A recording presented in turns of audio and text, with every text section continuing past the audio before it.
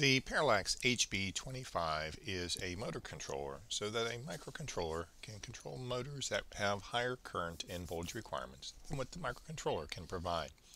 In this video, I'm going to show you how to make the necessary connections, the principle of operation, and how to connect and program it using a Picaxe microcontroller. The HB25 has a few connections. There are the plus and there is the minus. There are the M1 and the M2 connections, and there are the connections for the PWM. Let's take a look at the plus and the minus connections. This is for your power source, your battery typically. And you would simply take and connect the positive end of your battery to the positive terminal. You would take the negative connection of your battery and connect it to the negative terminal of the HB25. It's very important that you observe polarity when making these connections. Also, you need to make sure that the battery, in terms of voltage, is appropriate for not only the motor that you're using, but within the limits of the HB25. You'll need to take a look at the data sheet, making sure that that is the case. Also, many times there is a switch placed in between the battery and the HB25 so that you can turn the motor controller and consequently the motor on and off via the switch. The other connection, the M1 and M2, is for your motor, and that simply would be your connections for the motor. Polarity is not important other than making sure your motor is turning in the appropriate direction. So if in your if in your program you are expecting it to go forward clockwise, whatever that may be, and it's going the opposite direction, you would simply reverse the leads to the motor. The final connections are the ones that are up here at the top. There's a letter W, R, and B, which represents the colors white, red, and black as for a servo cable. Your servo cable may not have those specific colors. It may vary slightly. But the B, as I said, is for black. That would be your ground connection. There is your R, which is your red, which is your plus 5 volts. And then there is the white, which is going to be your PWM signal.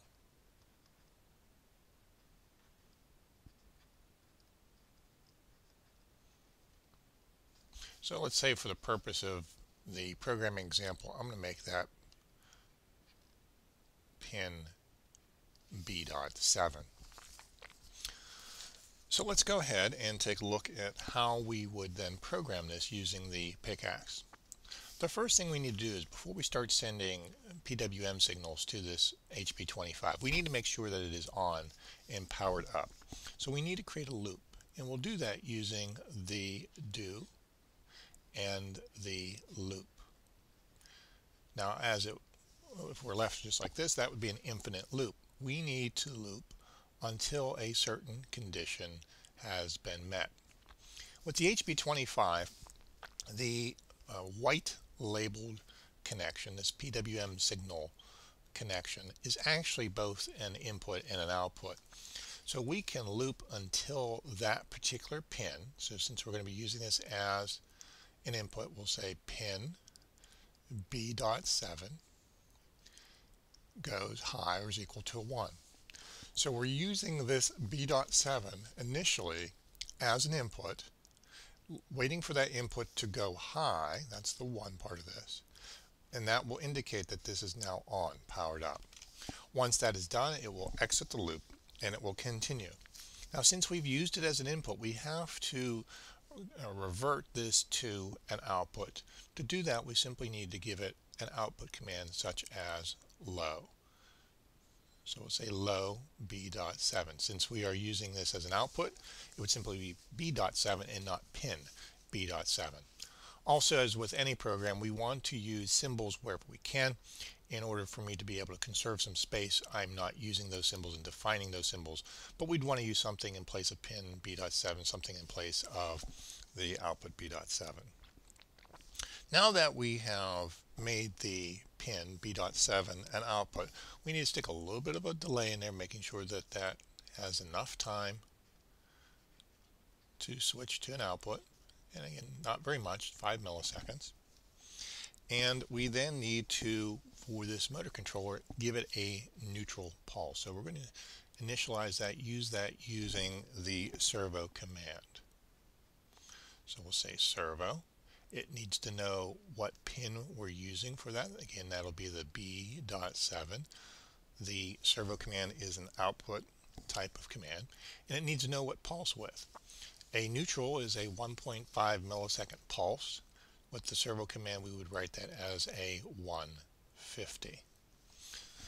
So at this point, the HB25 has been powered up. We know that it's powered up, and we've initialized it with this neutral pulse.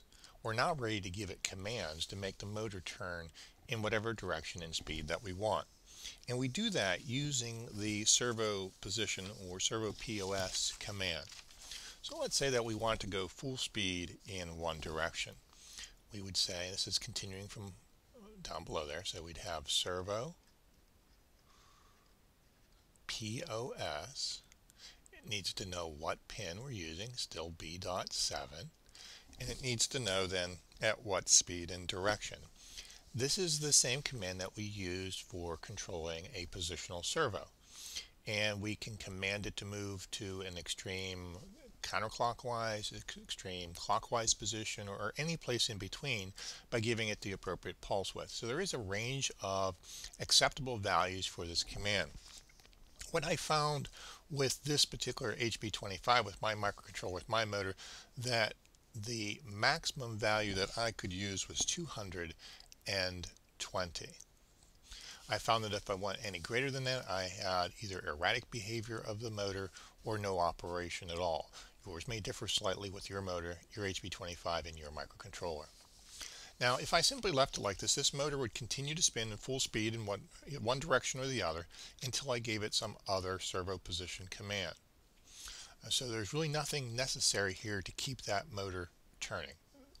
In the background, the Picaxe microcontroller continues to generate the appropriate pulse width. Now I'm going to, for the sake of programming, because I don't want to switch my speed immediately, I'm going to put in here a pause. So we're going to let it move in that particular direction and speed for 1 second before I go ahead and change it. I would change it using the servo POS command, still pin B.7, but now I'm going to make it spin in full speed in the opposite direction. So I need to pick a value that is less than 150. And what I found with my microcontroller, with my HB25, with my motor, is the smallest value that I could have was an 80. Although technically this command could use a smaller value, again, this worked for my motor and my motor controller. And again, this would continue going now at this speed in this direction. It's now going in the opposite direction as my 220, because I am on the other side in terms of pulse width from my neutral command. But it'll continue moving at this speed and direction until I give it some other. I can pick any value between 80 and 220. As the value gets closer to 150, it's going to slow down.